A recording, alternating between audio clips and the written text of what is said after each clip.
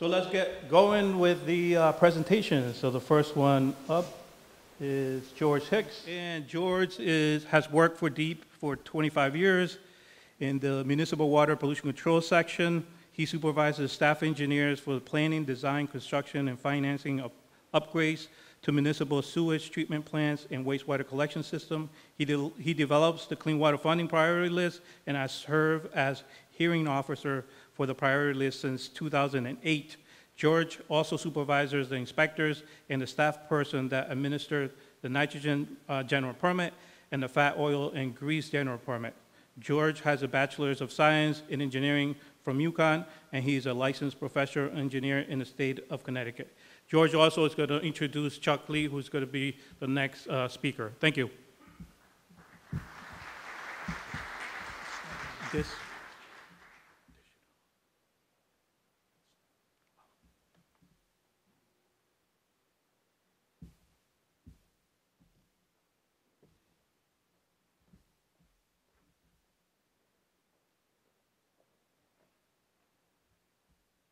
Here it goes.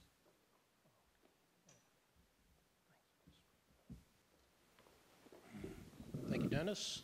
Good morning, everyone. Before I begin, I'd just like to introduce some of the DEEP staff that are here today. We have the Division Director, Denise Rosica. We have our Assistant Director, Jennifer Perry, my counterpart, Roland Denny, one of the gentlemen, one of the engineers that works with me on the priority list, Syed Bokhari, and then I'll be introducing Chuck Lee at the end of my presentation. We all work in the Water Bureau, and we all work under Denise in the Water Planning and Management Division.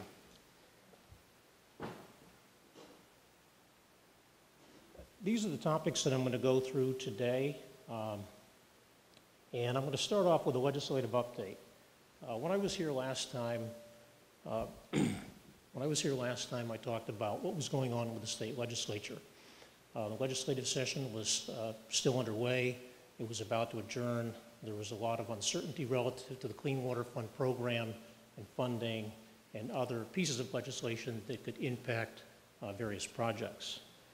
So at that time, we had been defending the grant funds for the Clean Water Fund program. We developed a justification. We presented it to a legislative committee, and we're waiting to see what the status of that was. In addition to that, prior to the presentation in May, the Office of Fiscal Analysis had presented an update on the budget shortfall. It was $385 million. Also debated at that time was Senate Bill 415, an act concerning grants for combined sewer projects. They were looking at revising the sewage bypass reporting requirements and also continuing education for wastewater operators. So what happened? Well, in the end, none of the program funds were cut, which was a good thing. The Senate bill on grants for combined sewage did not pass. And then finally, they did change the reporting requirements for bypasses, and they did pass continuing education requirements. Those two items were in Public Act 1897. This slide shows a summary of the Clean Water Fund priority list, the current one. So once the legislative session closed, we were able to complete it. So July 11th, we adopted this priority list. This is a summary of everything. The top three items in red, those are project commitments. So you can see about 2/3 of the money, we have a total of $1 billion. 2/3 are going to treatment plant upgrades. For 16 treatment plants. We've got CSO work in all 4 CSO communities, and we have a small community project down Old Lyme. The items in white are all first come, first served, so that's still open for anyone that's interested in planning, design, green infrastructure projects, or we've got a fair amount of money in the collection system loan program. Now, since I was here last, we've started the construction of new projects, and this is a list of them. Southington just recently opened bids. And then looking forward to next year for major treatment plant upgrades, we have these 5. All 5 qualify for the 50% grant for phosphorus removal. That's out of Public Act 1657. Collectively, they total $350 million. 4 out of 5 of them are major treatment plant upgrades. And they all have the same deadline where the town has to enter into a construction contract by June 30th of 2019. What's going to be a challenge here is that all these projects right now are tentatively scheduled to go to bid around the same time. So anything that could be done to spread that out would certainly be beneficial to both our program and likely to the cost of the projects. Now, all those are in the design phase, and this slide really speaks to any project in design, but what we would prefer is for these items on this slide that we actually get this submitted to us for review in advance of the final design. That way, you know, we can work through this instead of trying to get it all done at the last minute. Those projects are all under a very tight time deadline. It's going to be tight for us to get the reviews done. It's going to be tight for the consultants to get their work done. So anything that we can get in advance is really going to help, you know, both us and the towns and the consultants. And you know, be mindful of some things, you know, like one item here is on permits. Don't forget that sometimes, you know, these projects require a flood management certificate. We've had cases where the project gets bid, the bids are open, it hasn't been applied for, and that's just another, you know, delay in time to move the project forward. Looking forward for the funding of the program, we have enough funds currently to get through into this coming winter. So tentatively, we're targeting going to the State Bond Commission for the January meeting, and we're looking at $530 million. With that funding, that should get us through to probably, you know, next summer with the projects that we have underway. Looking beyond that is the next 2-year budget, which will be debated this legislative session. So in August, we filed a capital budget request with OPM for $150 million in grant. It's a bit lower than normally it's been. A lot of that's based upon, you know, the project's readiness to proceed to construction. But that money is essential to move, you know, the next 2 project years worth of work forward. So we'll have the November elections, the governor, we'll have a new governor, he'll meet with the OPM staff, and then the governor and OPM will work on a draft capital budget.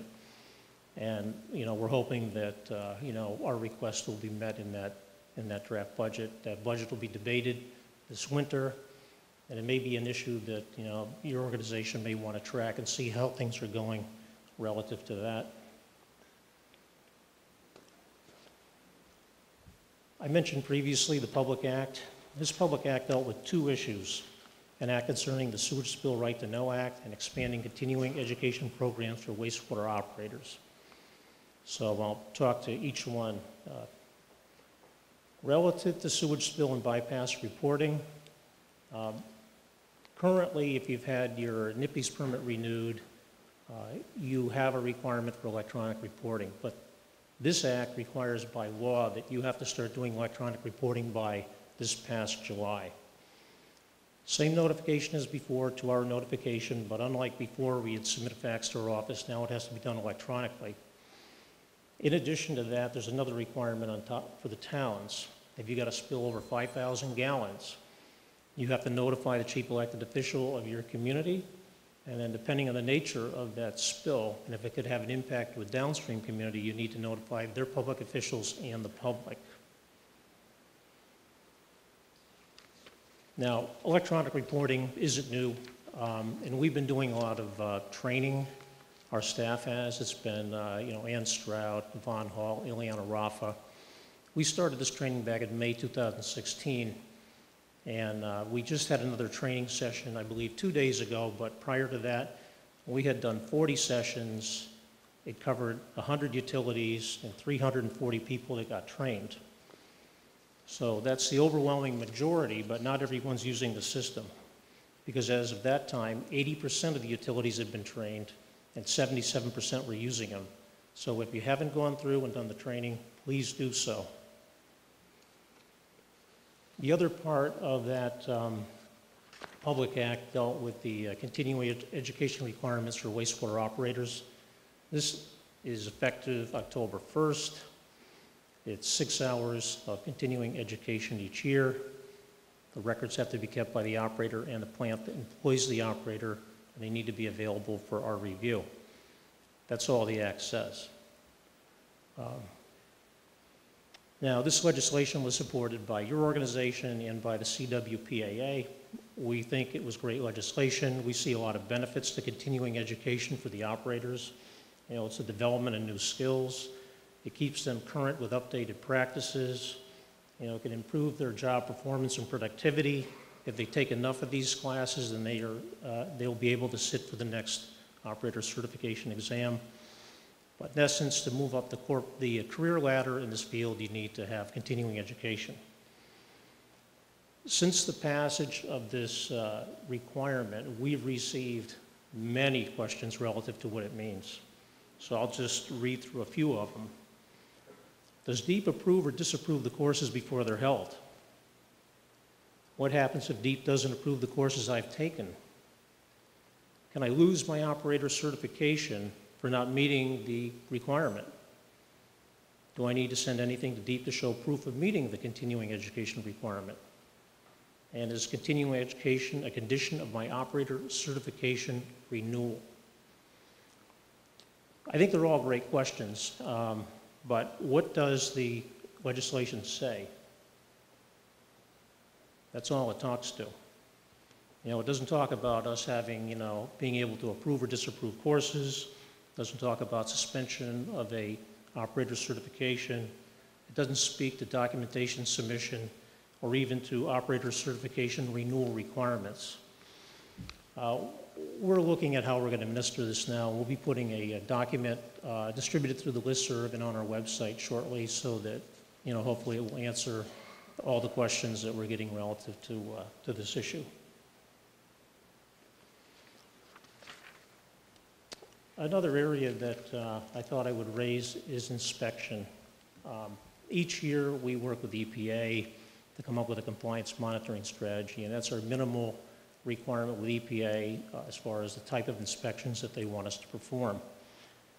And it's pretty similar from year to year, and this year it's 31 inspections of plants that discharge over 1 million gallons a day, 6 inspections for those that are under 1 million, 1 CSO inspection, and 4 sanitary sewer overflow inspections. 2 of those performed by our office, and 2 of them will be performed by EPA.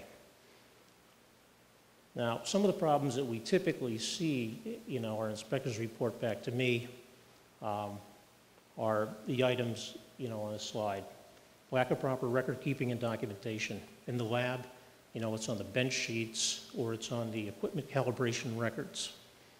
At the treatment plant and the collection system, it's lack of maintenance records. Occasionally, we run into cases where there's a major piece of equipment that's offline for an extended period of time. Now, that piece of equipment doesn't necessarily have a direct impact on the effluent leaving the plant, but you're obligated by permit to operate and maintain everything that's in your plant, that's been approved in plans and specifications, and that's in your O&M manual. If you choose to take it offline, you actually need permission from our agency to do that. Effluent violations are, you know, an obvious one, but you know, usually we're looking at things where it's a continuous series of violations, not the occasional time where it goes out of compliance. Odor problems, we recognize that, you know, we're not working with a perfume factory out there, but occasionally we run into cases where the odor control systems are down, we're getting complaints. Lack of timely attention to an operational issue or lack of proper notification on bypasses. When our inspectors are done, you can expect to get the inspection report. And then, you know, you may get from them, it could be a letter, it could be an email, you know, directing, you know, some nominal amount of work. So it would be, you know, it would help us that you address these issues quickly and respond back to us that you've taken care of these matters. If it's a little bit more serious, you can get a notice of violation. Usually if it's something that could be resolved in 90 days, it may be a notice of violation, but if it's something more significant or it could take longer, it's an administrative order. And occasionally, you know, those are issued as well.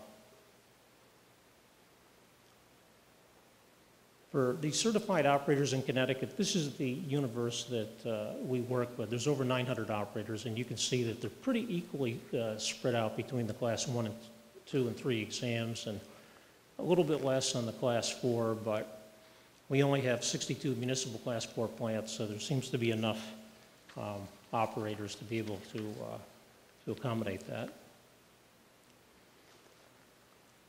This is the typical exam pass rate that we're seeing. Our next exam is scheduled for January 9th, and then the application deadline is November 20th. Recently, ABC, that writes without our input, the Class 1 and 2 exams, they modified the exam, and it was first administered last July.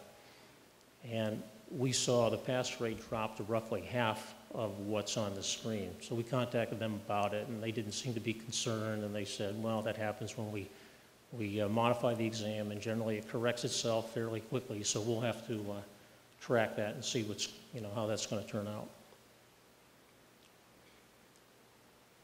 Construction contract change orders.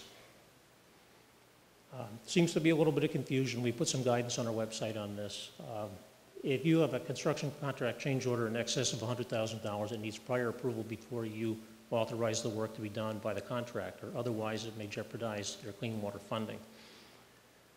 So the question is, how do you calculate the $100,000? So this is, you can think of about any way you can come up with $100,000. So it could be a single item, an increase or a decrease of $100,000 that would fall under this guidance. Total value of the change order is $100,000. Well, the change order could be less than $100,000, but the sum of all the increases could be over 100, or the sum of all the decreases could be over $100,000. So just pay attention to this when you're working on change orders and seek prior approval so you don't run the risk of not being funded for that change order.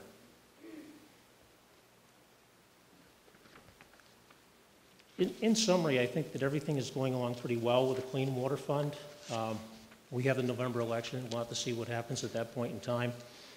First test will be, whether we get on the bond commission for the $530 million this January. Next is, what does the capital budget look like? I want to thank everyone for complying with the electronic reporting requirements. We've got great turnout. Everyone, is doing a great job on that. If your facility isn't doing it, please get trained. Be on the lookout for guidance on our continuing education requirement. If you have not signed up for our municipal wastewater listserv, please do so. That's how we communicate with most people. Keep up the good work of all the treatment plant upgrades you're doing, working in the collection system and meeting your permit. If you have any questions, please feel to see me or any other staff that I mentioned at the beginning of the presentation.